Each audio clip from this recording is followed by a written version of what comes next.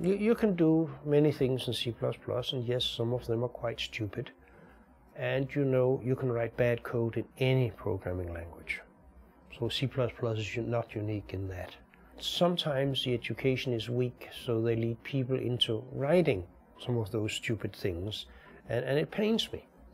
And I think we just have to do better, and at not sending the students into making mistakes we know are mistakes. The Guidelines project I mentioned earlier is an effort to focus people's attentions on the good bits, the things that we know works, and get them out of the dark corners and the obvious mistakes.